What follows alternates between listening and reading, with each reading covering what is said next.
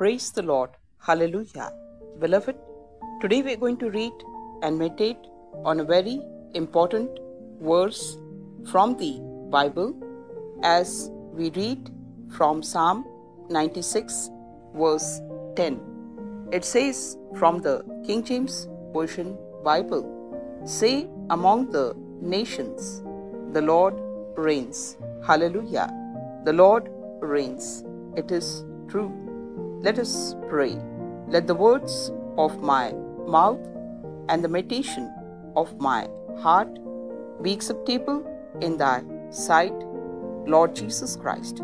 Lead us, guide us, help us, be with us, and bless us. Amen. Home of our hearts, lost we, least we forget what our redemption meant in thee. Let our most reverent thoughts be set upon that Calvary. When Christ hung on the cross of Calvary, he was apparently the biggest failure, isn't it, the world had ever seen. For no other man had even dared to make such astounding chains and claims as he. Yet there he hung, nailed to the cross of shame, exposed to the view of a coarse, mocking crowd, cut off in early manhood, betrayed by one of his own personal friends, and deserted by all of the other apostles, one of whom, after loud professions of devotion, had denied him with oaths and curses. It seemed as if that most wonderful and touching of all intercessory prayers that is recorded in John 17 had never reached the Father's ear, and as if the words, "Father, the hour is come, glorify thy Son," were impossible of fulfillment. Not one soul, even of those who loved the Savior best, understood him and his life work. Therefore, not one friend could really sympathize with the God-man who, on his human side, so hungered for sympathy.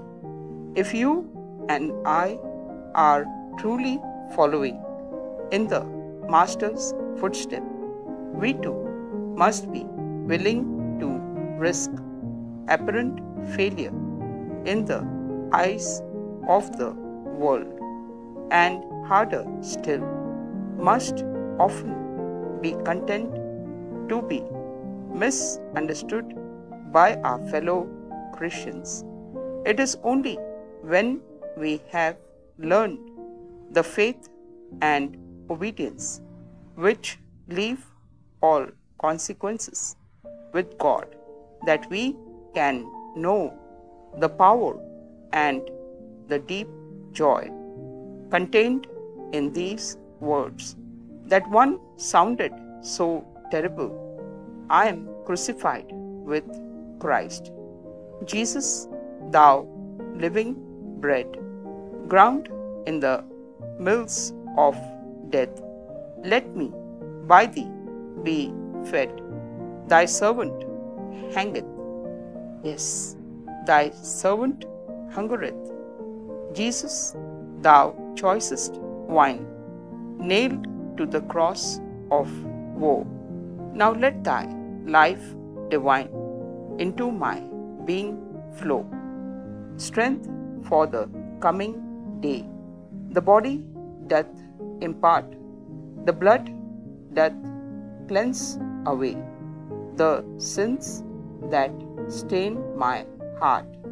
Let not my heart be cold, nor doubt when faith doth prove that in my hand I hold thy sacrament of love. Jesus, be not a guest that tarrieth but a day. Come to my longing breast, come and forever stay. Yes, he reigneth, but let us never forget that it is from the throne on Golgotha. Yes, Jesus Christ is our salvation. As we read in Revelation, it speaks in 7 verse 10. He is the omnipotent God who reigns. Revelation 19 verse 6 is true. Jesus Christ is the way, the truth, and the life. John 14 verse 6 is true. Yes, we may have ups and downs in our life, and sometimes we may even have sorrow. We may face death of our loved ones. We may be in deep distress and problems. Let us look to the cross, for the word is true.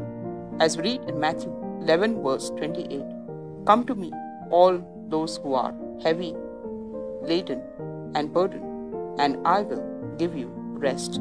Hallelujah. The answer for our every question is from Exodus 33 verse 14. It says, a mighty God is saying to you and to me, my presence shall go with thee, and I will give you rest. Hallelujah. Yes, let us be encouraged. Let us never give up in life. Let us never quit in life, for Jesus Christ is gone ahead of us. Yes, He is a mighty God. He has loved us, for a mighty God has loved us with everlasting love.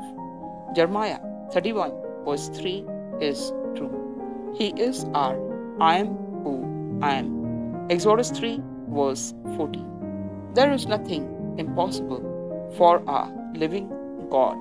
As we read the mighty word, it speaks from Matthew 19:26 and Luke 1:37. With God, all things are possible. Yes, for the word is true, it says in Matthew 6 verse 34.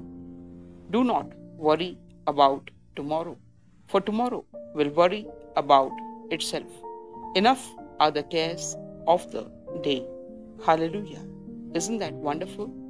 For Jesus Christ paid it all for us on the cross of Calvary. He will wipe away our every tear. He will lead us to the living waters, and He will be our shepherd. Hallelujah. The word is true as we read the mighty word in Revelation 7:10 and 7:70. Yes, He is our Emmanuel, God with us. He is our Ebenezer, God will help us. And He is our Yahweh Ireh, God will provide. Genesis 22 verse 14. Genesis 22 verse 8. Yes. Many times we think, what will be our future? Who will be there with us? Who will take care of our children? Isn't it? Isaiah 46 verse 10 says that from the beginning He knows the end. Hallelujah. The word is true in Isaiah 46 verse 4. It says that He will carry us. He will deliver us. He will also carry us even in our gray hair and old age. Yes, these are not just words, beloved. The word is life. The word is spirit. John 6 verse 63. The word is fire. The word is hammer, which will break the rock into pieces. Jeremiah 23 verse 28 and 29 is true. Yes, let us look at the cross, for Jesus Christ has been victorious. He is the maker of heaven and earth, beloved. As I and my Father are one, the word is true as we read in John 10 verse 30. As we read in Psalm 121, it says, I lift up my eyes to the hills. From whence does my help come from? My help comes from the Lord, who is the maker of heaven and earth. He will not let your foot be moved. Behold, he who keeps Israel will neither slumber nor sleep. The Lord is your keeper, the Lord is a shade on your right hand. The sun shall not smite you by day, nor the moon by night. The Lord will keep you from all evil. He will keep your life. The Lord will keep your going out and your coming in from this time forth and forevermore. Hallelujah. Yes, for Almighty God is there with you and me, beloved, in all times. Yes, whether it is very sorrowful days or days of famine, the word is true as we read in Psalm 37 verse 19. In days of famine, we will enjoy plenty. The word has come true in my life also. As the word came to me, fear not, only believe. Mark 5 verse 36. Hallelujah. For the word is true, it says, heavens and earth shall pass away, but my words will not pass away. Matthew 24:35. As we read in Hebrews 13 verse 8, it says, as Jesus Christ is the same yesterday, today, and forever. Hallelujah. Yes, for he has loved us. Let us also love our living God with all our heart, mind, soul, and strength. Let us take out at least half an hour from the 24 hours and meditate on the word of our living God. For the word is true, it says, those who fear him shall prosper. As we read in Proverbs 28 verse 25 and Psalm 112 verse 3, the word says, those who fear him, yes, shall have wealth and riches in their house. Hallelujah. Yes, the word is true as we read in Deuteronomy 33 verse 26 and 27. It says the eternal God is our refuge. And the word says further, as we read, it says that he comes riding on the heavens, on the excellency of clouds to help you and me. I have experienced it. Yes. Let us put all our trust in the Lord. Trust the Lord at all times. Psalm 62 verse 8 is true. Yes. And also remember that we have to grow in the word of our living God. And the word is true, it says 365 times in the Bible, fear thou not. The word is true as it says in Isaiah 41 verse 10, 13 and 14. Fear thou not, for I am with thee. Fear thou not, for I am with thee. Fear thou not, for I am with thee. I myself will help you. I will uphold you with my righteous right hand, and I will take your right hand in my hand. Remember, in all these things we are more than conquerors. Romans 8:37. And he has promised us he will never leave us nor forsake us. Deuteronomy 31 verse 6 is true. Yes. So the word says, be strong, be courageous. Hallelujah. Remember, let us look at the cross. And the word says in Psalm 96:10 that the Lord reigns. Yes, it is true. He is the maker of heaven and earth, beloved. He has all power and authority. Matthew 28 is true. Evil spirits and demons shudder in the mighty name of Jesus of Nazareth. Hallelujah. And he is with us till the end of the age. Yes. Isn't that wonderful? Be encouraged. Yes. And be joyful. Yes. Remember, the joy of the Lord is my strength. Nehemiah 8:10. Be blessed today and every day. Let us pray for those who are on the sick bed. Abba, Father, we come in your mighty presence. Bless my every listener. Yes, and heal them in the name of Jesus of Nazareth. For with the wounds and the stripes that you suffered for us, you heal us. Isaiah 53 verse 5 is true. You took our infirmities and carried our diseases. The word is true as we read the mighty word from Matthew 8 verse 17. Provide the needs of my listener. Genesis 22 verse 14. And you are a banner. Isaiah. We read the mighty word from 11 verse 10. Thank you for this time to pray and for loving us. Thank you for thy mighty presence over here right now. We rebuke every satanic power to leave in the name of Jesus of Nazareth. Thank you for loving us and this time to pray. This prayer we ask in the name of Jesus, in the mighty name of Jesus of Nazareth. Amen. Amen. Hallelujah. Amen. God bless you. Numbers chapter 6, 24 to 27.